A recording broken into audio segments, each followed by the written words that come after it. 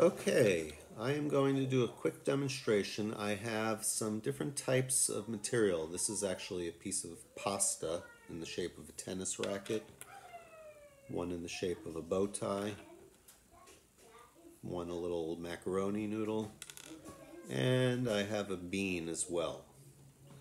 And what I did is I mixed up a whole bunch of that in this container. So we're going to see that that's all mixed up.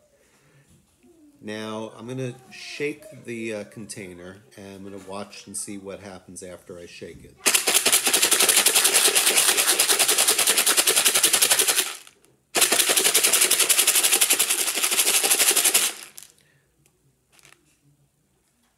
Alright, and when I shake it, I see that some of them appear to have clumped up together and kind of separated into different layers.